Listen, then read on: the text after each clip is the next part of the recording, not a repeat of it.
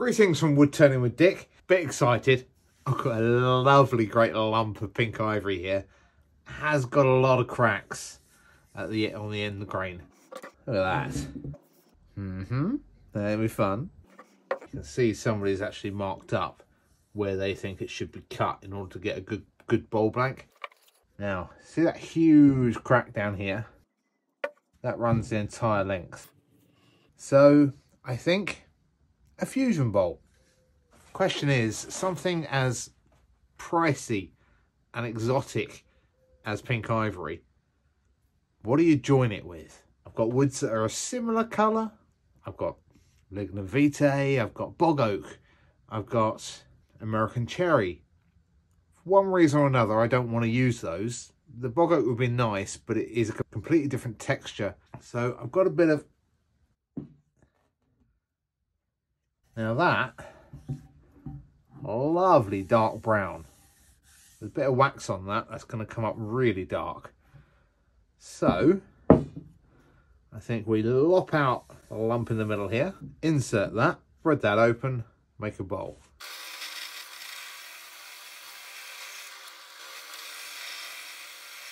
That is rather a large chunk to cut out the middle. Fortunately, this stuff's fairly thick. So we're going to have a couple of pink edges with some nice white sapwood. Now, I'll just show you the colour of this. You ready? Look at that pink. Oh, man. I mean, yes, I know. It won't always be that pink. It'll fade to a more browny colour. But just initially, look at it. That's more the sapwood. But, oh, my Lord, look at that. Glorious stuff. Now that bit's not going in the bin. It's got a lot of big cracks through it. I don't know what I'll do yet. I might trim that up to pen blanks, but oh, so pretty. Now, gonna run this through the planer, flatten this piece on the sander, and then get them all bonded together. Something like that. Bearing in mind, I'll lose a bit with the planing and the sanding. Avoid this crack here. Avoid these cracks up here. I've got a couple of small ones here. I think I'll end up with about a 10-inch bowl. Also keen to see what this looks like. Right, let's get these bits run through the planer. Get that bit sanded. Back at you in a minute. That's run through the planer.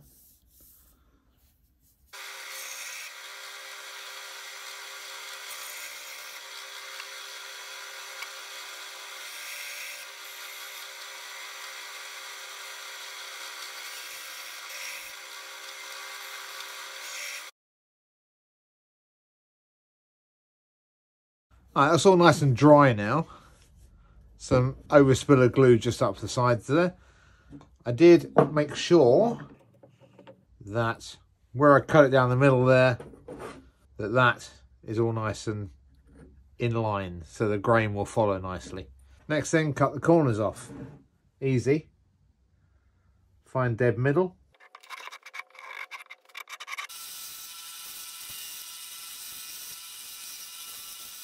This is actually my top surface, so I'm going to need to take that down to flush with that so that I can get my screw chuck on there. Get that trimmed down, screw chuck in, and we'll go from there.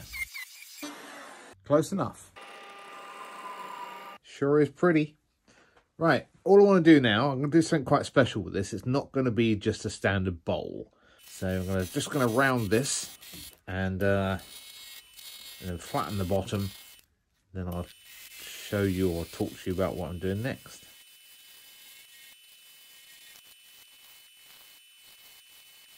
That is pink.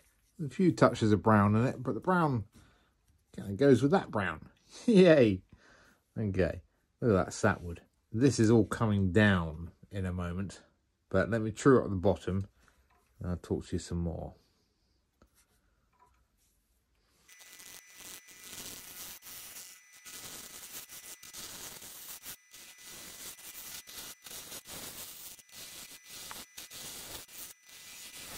Deep crack here, small surface crack here, only goes down another 10 mil or so, at the deepest point. It's going to have some lovely colour through this. I would say it's a shimmer, but it's not. That's surface cracks. So I'm going to take it down another 10mm, and then I'm going to take a big lump of wood, a ring of wood, out of the end. So watch closely, and you'll see what I'm doing. That is the bulk of the surface cracks. You can see some slight brown lines here, but very, very subtle. Not too important anyway. I'm going to come in so far at this edge, not too much. And then I'm going to take a big chunk of wood out here from about there. But before I start cutting away and doing that, I'm going to drill thirds, 3 holes, equal distance. You reckon one here, one here-ish, and right, I think I need to get the ruler out. Such a transition of the pink there and taking that middle section out. So pink over here. A lot less pink over here than obviously the sapwood. Oh, I like you, the pinky. Just before I do my drilling, I'm just going to clean this side up so that I can rest something under there as support, because I'm leaving the chuck on while I put it on the drill stand. There you go. Flat surface all round now. I measured to dead middle here and then measured out and across here. So I've got exactly thirds. I braced it up on the chuck. Not too tightly because I don't want to damage the chuck, obviously. Hang on, I need to do my depth first, don't I? Right, not too near the top, just over a finger. Hope that won't be too close.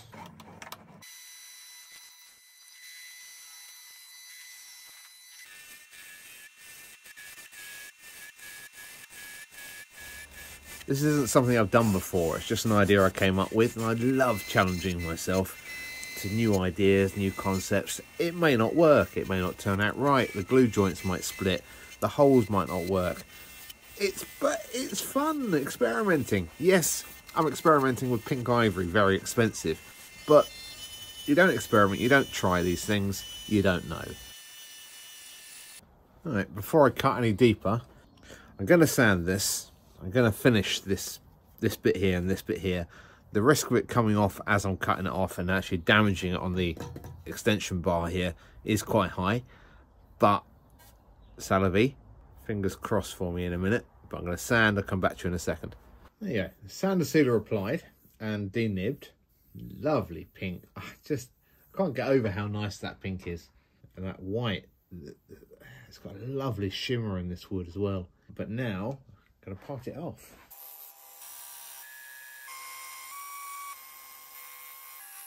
I am wondering, so it's flying off, I pop these dowels in, will that help my cause? Don't know, I think it's worth a shot. It's going to be a new tool Saturday shortly. I'm going to get a new toy. I think I'm through.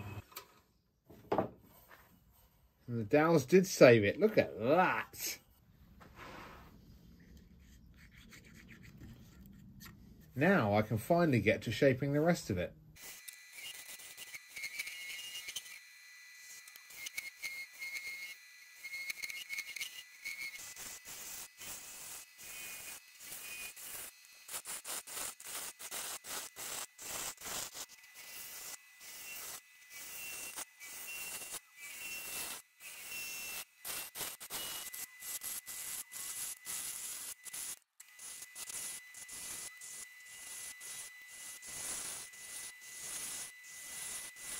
That's got some wonderful colours going on. Once that's sanded and done, it's going to be lovely. A lot of tear out, but it does come out very easily with the sandpaper. I'm not actually going to sand it now because I've still got alterations to do to the base there. I'm going to turn it around, hollow it out, then I can sand it. Once I've hollowed the inside out, I can sand this side and do my decoration on the rim. So, yeah, turn it around. Love the turning, hate the sanding. But of the turning, I think the hollowing is my favourite.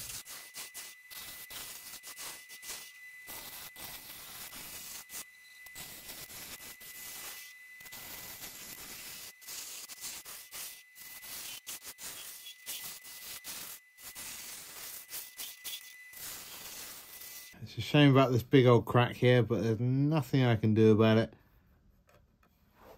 I've already put a little bit of super glue in there with some dust, but it's just gone black. It's going to have to live with that, I'm afraid.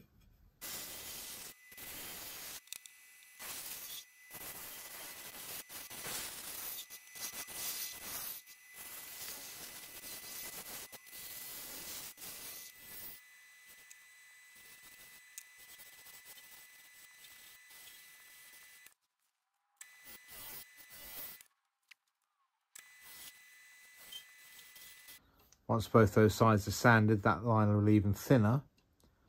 And hopefully won't break in my new button chuck. As I said, that crack is glued. It's solid. Can't feel any lines there. Let's get some sanding done. I'll come back to you when I'm sander sealing that inside, because that'll be pretty. Now that's sanded 400 grit. I'll denib the sander sealer afterwards. As I say, I'm fortunate about this black crack here, but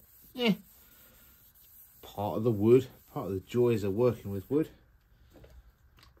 The occasional crack you can do nothing about. Got myself a new toy. Got a nice set of 16-inch button jaws, and of course had to get the chuck to go with it. SK100. That's the one that fits this lathe. I popped the dowels, some spare dowels back in these. They might not do anything, but I thought I'd give them a try just to stop any tear out from the holes as I come down. I'm just going to flatten that slightly because it's a little bit off-ski, and get rid of some of this tear out at the top.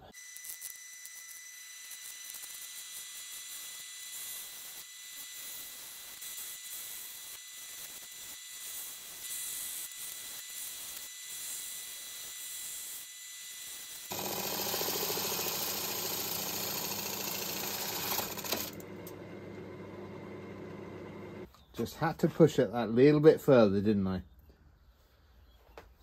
I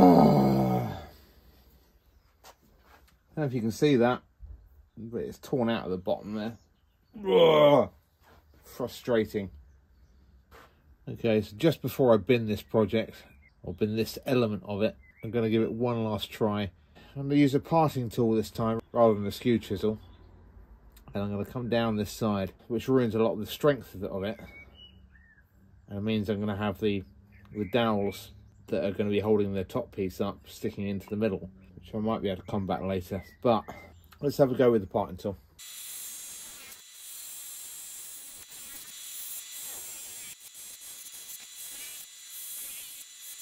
Well, let's taken the drill hole off this outside edge, which didn't necessarily need or want. It's got a lot smaller.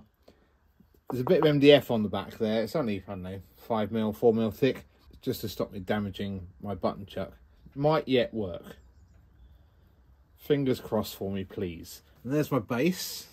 All this outside edge nicely finished. Got a lovely shimmer in this pink ivory. But look at that sapwood. That lovely brown line there is quite lovely. And this is just immaculate.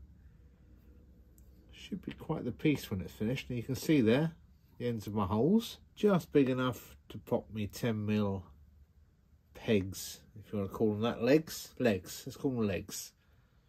I hollowed it out, and I've got a good gauge of where I'm going with this.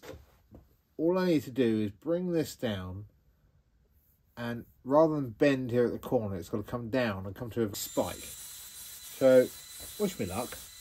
I move the rest quite a lot as I go closer to it.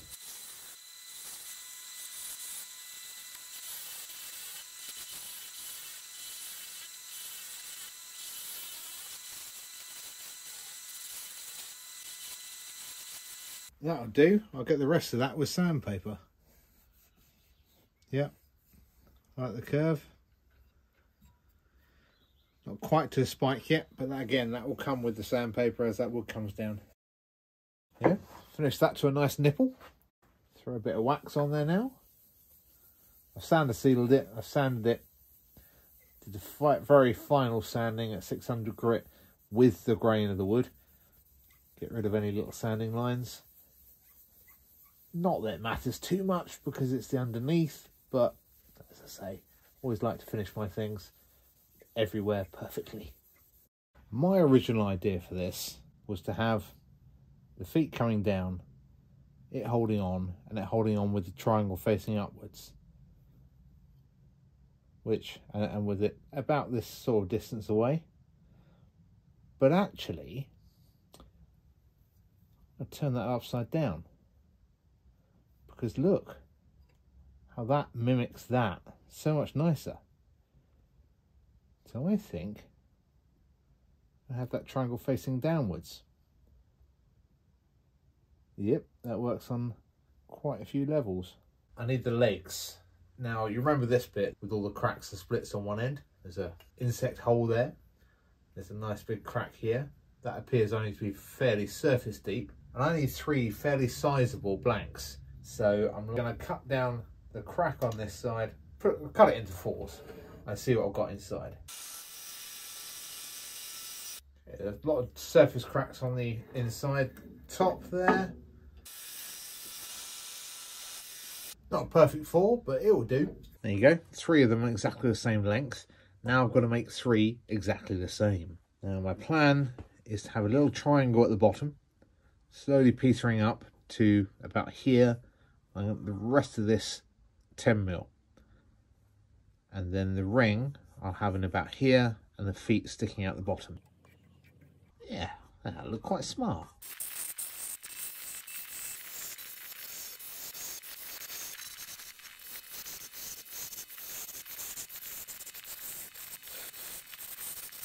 Carolina, what the hell?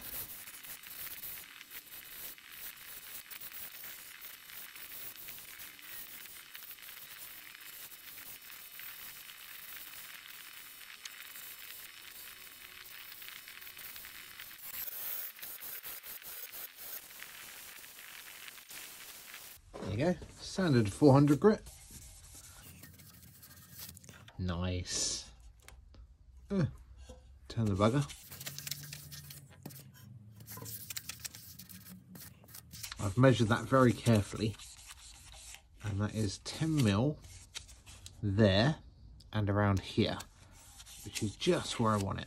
I'll denib that in a minute and then part it off. And then all I need to do is make 2 more exactly the same. Seriously strong.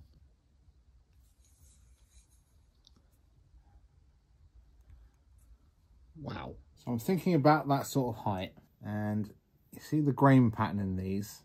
I have that the same facing out, just a bit of uniformity to it. I like that. I like a bit of uniformity. And then just a very small dab of glue on the stem. Clean that up with a tissue in a minute, wet tissue. Get rid of any excess glue. But I need to clamp that. Put the glue all on first.